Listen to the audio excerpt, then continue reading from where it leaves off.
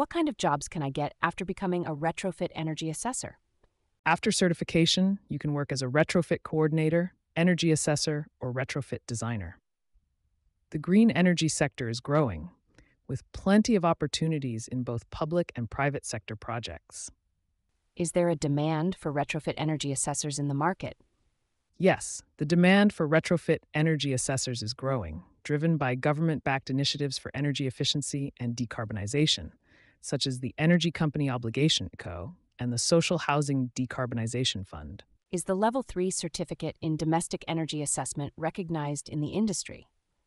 Yes, the Level 3 certificate is accredited by City and Guilds, a well respected certification in the industry, ensuring your qualifications are recognized by employers and regulatory bodies. How flexible is the work schedule for a retrofit energy assessor? The role offers good flexibility, as much of the work can be project based with varying schedules. Many assessors enjoy the independence to plan their own site visits and work hours.